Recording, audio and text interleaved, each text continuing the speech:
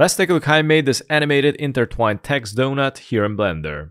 Now let's go to Blender, press Shift+A, let's go to Mesh, and I'm going to select the Torus. And down here at the left corner you can find the Torus settings, and I'm going to adjust the minor radius, and I'm going to increase it to make the hole smaller.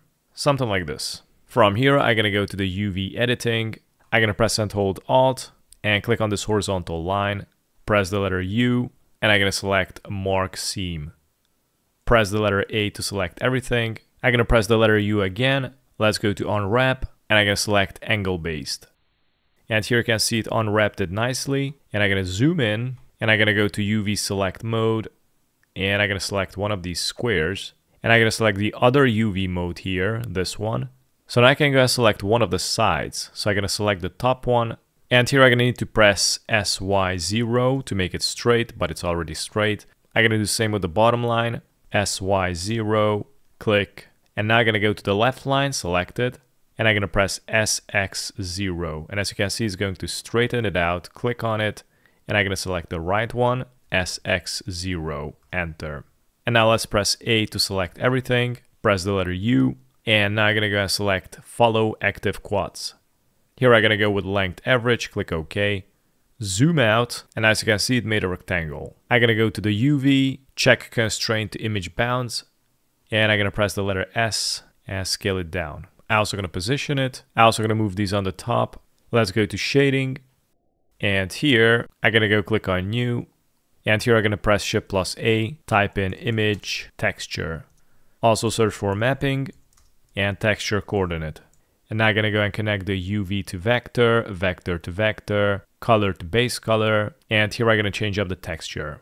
I'm going to go with this text pattern as a reference. If you want to check out how I made this, I'm also going to leave a link in the description with that tutorial as well. I'm going to go and select the text pattern, click on Open.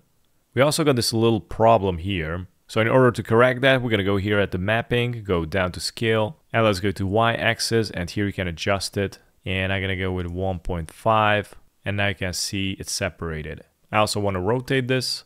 So I'm going to go here to the location Y. And for example, I'm going to type in 0.5, and I'm going to go with 0.33. I'm also going to animate this value. So I'm going to go here, and I'm going to change this to timeline, and I'm going to bring this out like so, and I'm going to bring it to the 0 frames. Now let's go here to the Y.